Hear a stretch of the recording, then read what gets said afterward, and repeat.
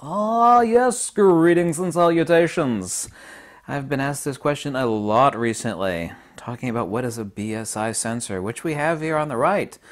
We have on the right a BSI CMOS, or backside illuminated, which sounds kind of ridiculous. Backside illuminated kind of sounds like when you get a rectal exam from your doctor and he sticks a flashlight up your butt. It's not actually illuminated from the backside, but let's actually define what a BSI sensor is. And on the left, we have a conventional CMOS, as we typically find in countless cameras, D500 to D810. On the right, we have backside illuminated sensor. For example, the new XT3, which supposedly is a Samsung sensor used in the NX1, and also too in the D850 and those the new horrible Nikon Z7 camera. What's really important is right down here. Let's talk about that in a second. So let's look at a conventional CMOS. Okay. By the way, these colored things here in blue, red, and green is the CFA. This stands for Color Filter Array. Whether that be X-trans or bare, they are exactly no less than a filter. What they do, obviously, is filter the light to feed to the phase detection, what frequency of light is actually hitting the sensor. Obviously, if you remove this over top of your sensor, then what you have is a true monochrome. What actually cuts down on, if you actually remove this, so before we get to the BSI, what it actually cuts down on is native SNR by being present. But since most people actually like to take color photographs instead of just black and white ones, unless you want a true monochrome, which at least I do and a lot of you actually do, you actually need that. But it actually cuts down. Imagine like if every lens you had a filter permanently glued on the end of it, right? It would actually cut down on gain and fidelity of the shot that you were taking, because any filter cuts down on the light, right? Well, every sensor out there, unless it's a true monochrome camera, of which there are only a couple, Leica has one and Phase 1 has one, which I believe is $50,000 roughly, thereabout. Anyway, that's the color filter array. And what we actually have here, if you notice, very interesting, on a conventional CMOS, we have the PD, or photodiode substrate. It's this right here. However many millions of megapixels of them there are. You notice that on the BSI sensor it's located right here, and on the conventional CMOS it's located way the hell down here. What we have here on the top on both are micro lens. There's I think there's like 50 different patents on micro lens design. There's gapless, and then there's arrays of different size, and it's actually variegated, far more variegated even than the color filter array. We have X-trans and of course regular bare. So these are just no different than like magnifying glasses, which are actually, of course, logically so, concentrating the light to the PD. Okay, and that's on both the photodiode substrate, which is located here on the conventional, and it is of course located right here on the BSI sensor. Now you notice here is way down here, and on the BSI sensor it's located right up there. Over here on the left, interestingly enough, we actually have an aluminum wiring harness or layered array between the lenses and the photodiode substrate. Interestingly enough, the gap between here and here is a lot more than it is between here and here, right? Interesting? Lens and photodiode substrate here and here versus here and here. So when light comes in, if it doesn't take a direct path, which it never really does, I mean, light barely ever comes in like this. It'll come in like this. Like, oh my goodness, what these black things are on both is a wiring harness. Interestingly enough, too, this is aluminum on a conventional, most of the CMOS, AL for aluminum, and over here it's a copper, which has a much faster read speed. Copper works better than aluminum. Copper is down here, right? Okay, so let's take a look at the conventional CMOS, and then we're going to understand something really important, why I say BSI sensor is better, because it has better native SNR. By the way, let's stick up this nasty little word up here, ISO. Okay, and let's talk about that in a second. So if the light comes in at this angle, and it strikes the aluminum wiring harness, then it doesn't ever make its way down to the photodiode substrate, which is located at the bottom of the well, down here on a conventional sensor, which is going the way of the dinosaurs. These will be gone, I don't know how many years, but they'll definitely be gone. Okay, so unless it comes in directly like that and hits the photodiode substrate, yeah. But of course we also have an issue here is we have SNR loss, SNR, signal to noise ratio loss between here and here versus here and here on a BSI sensor. Okay, you kind of see the difference between here and here and here and here. Huge difference, right? So light comes in at these various angles like this. Okay, so this light is lost. This light is lost because it's hit the wiring harness. I think you get that, right? It's kind of like if you drop a penny down the well. If it's a deep well, it's going to like be bouncing off the sides of the well. Well, light is not like a penny. In the case of light, when it hits the side of the well on the way down, it gets lost forever. It never makes its way to the bottom of the well. And this is where the BSI sensor has better native SNR, signal to noise ratio. Because, very, very importantly, this is a hardcore fact, okay?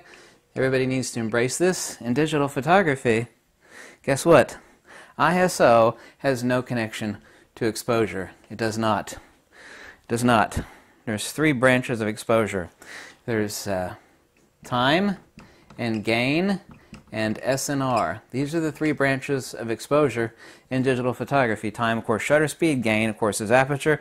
And SNR is signal to noise ratio. Right, right, right. Native SNR is insanely important. Okay?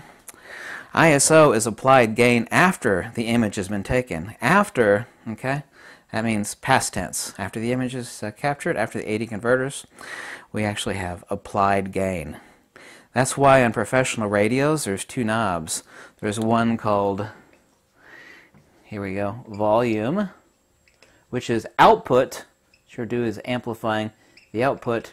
And then we have a gain knob on professional radios, and that's input amplification, or an input amp. Gain knob, okay, and a volume knob. All right? Input amplification is ISO. Right? Most people don't know that. Output, yeah, right.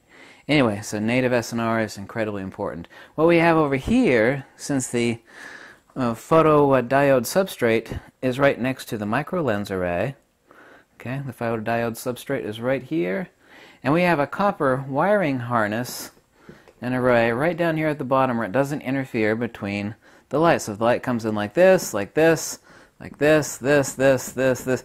Interesting enough, basically all of it hits the photodiode substrate, which means the native SNR, signal to noise ratio. This is really important. There's not another single YouTube channel that will talk about this.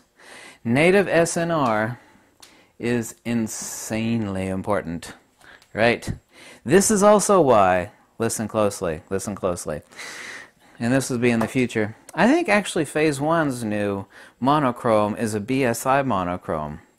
What they've done, and if you've ever seen the picture, of course it's a $50,000 camera. What they've done is they've removed these nasty filters right here, the red, green, blue, and there's nothing. There's just a micro lens, okay, and the photodiode substrate right here. Okay, doesn't filter the light at all, whatever, boom, monochrome, monochrome. Oh, the native SNR is off the hook. It's like a hot Playboy model with, I think you get my point, right? Native SNR is everything. Because ISO is not connected to exposure in digital photography. Here's something else.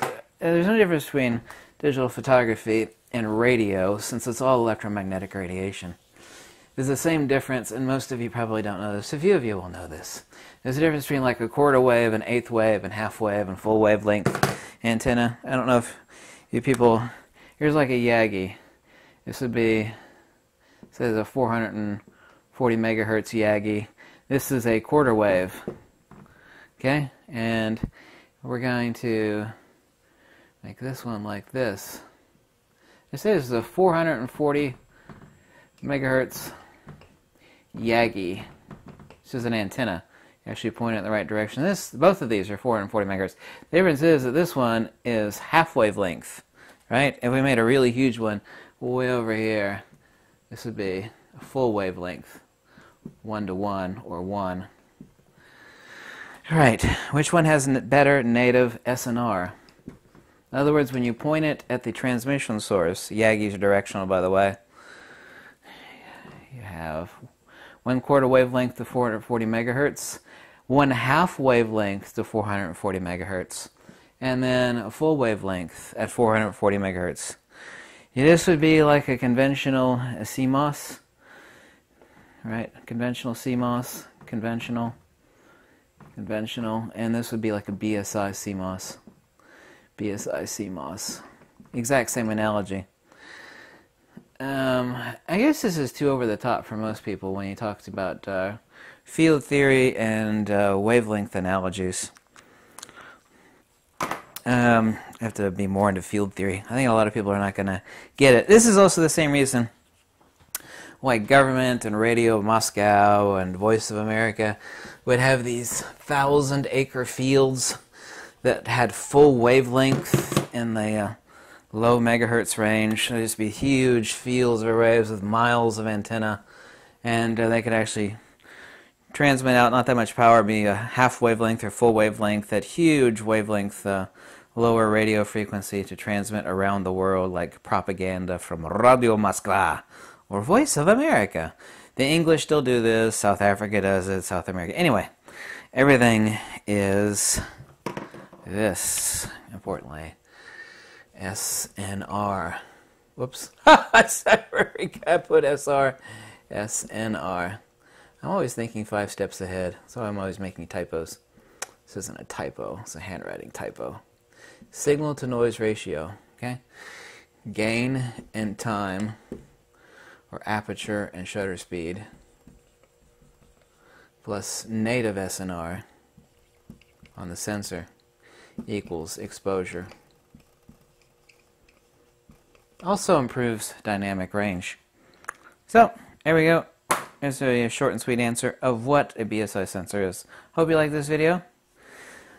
If you didn't, you could voice your displeasure. Tell me how much I suck, or something like that. But there's no other peckerhead on YouTube making videos like this. I think this is pretty simple. I think I hit the nail on the head in a very short. I have no hair, so that's definitely not me. I do have freckles, though. Thank you so much for watching, and adios, girlfriend.